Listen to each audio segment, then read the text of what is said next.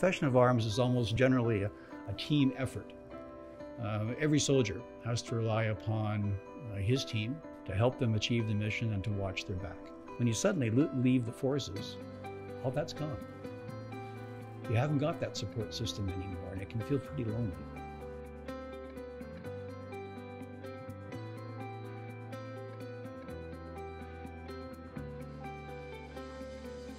We're seeing veterans who are graduating, they're succeeding, seeing their faces when they go into those homes, and their faces light up and they go, this is mine. Yeah, this is your safe place to be. This is where you can keep your stuff. This is where you can get off the street.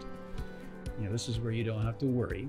ECHO has been an incredible partner for Homes for Heroes. We wouldn't have been able to launch the first two villages without their substantial support